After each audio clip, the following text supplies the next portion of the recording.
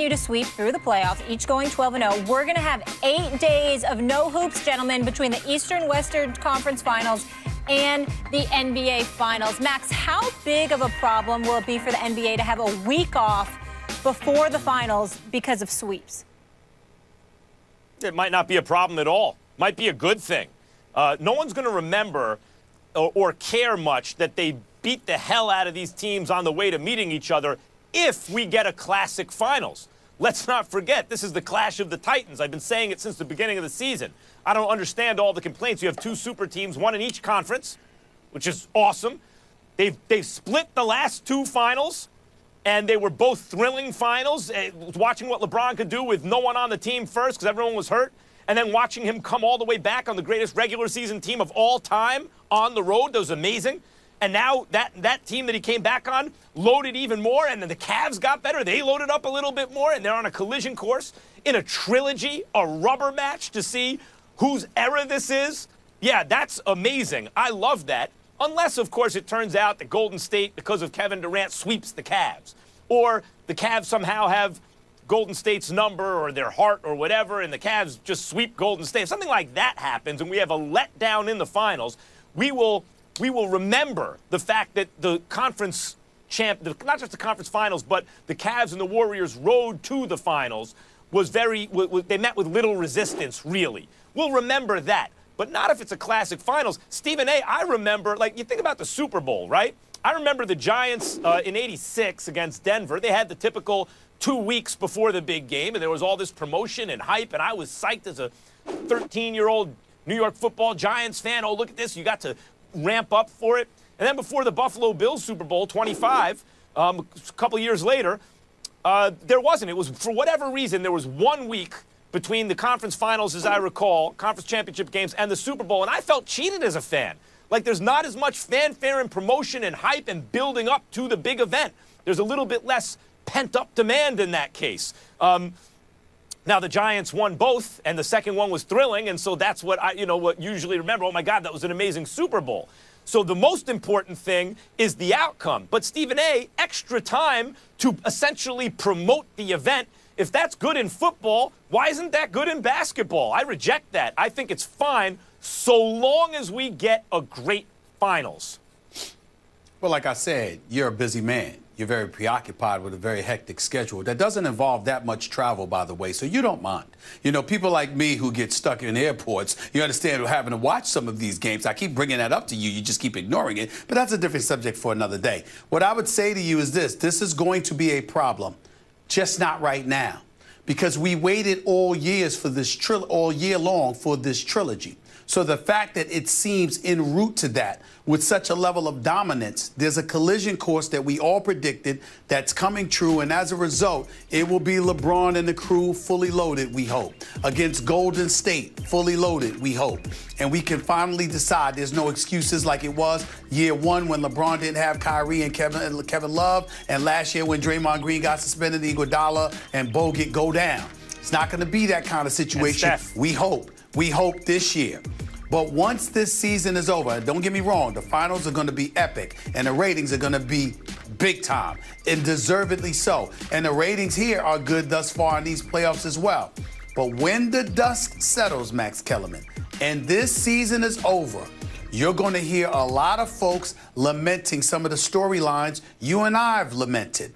How the regular season wasn't that much of a priority, how stars took games off, particularly on the road, and fans were robbed. You're going to hear about the lack of competition that existed in the postseason, how lopsided it was, how much bad basketball we had seen during the season from time to time.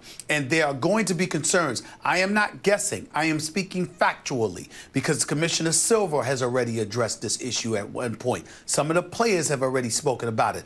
Other pundits have spoken about it. And we're going to take a reprieve from it all, because why complain and sweat and lament when we're getting exactly what we wanted for these finals in less than 2 weeks? No need to do that. But once it's over and we have an opportunity to reflect on the season that was, there's going to be a lot of things to address and how it could have been better, and it wasn't because of certain things that happened. Well, look, first of all, let me just address when you're talking about players resting just very quickly, because then I want to get back to really the issue here, which is these super teams and destroying competition on the way to the finals. Who's resting? Who are we talking about? I believe it was KD who brought this up. We're talking about like 5 players. Like if LeBron rests, people are upset. Westbrook doesn't rest. Harden doesn't rest. A guy like Anthony Davis or Joel Embiid, who I'm sure people want to see, probably is a good idea for them to rest because they're injury prone. I don't think people would take too much exception. Yeah, that guy gets hurt a lot. Who are we really talking about? Steph? Maybe he should rest a little bit at times. He's not the biggest dude in the world, right? And look what happened when he didn't rest. Last year, he was compromised for the playoffs. So that's I think that's overblown. Players resting, number one. Number two. I need to address that, but go ahead. Oh, go ahead, and then I just want to make sure I get time to get the final point about. I got no foul. That's fair.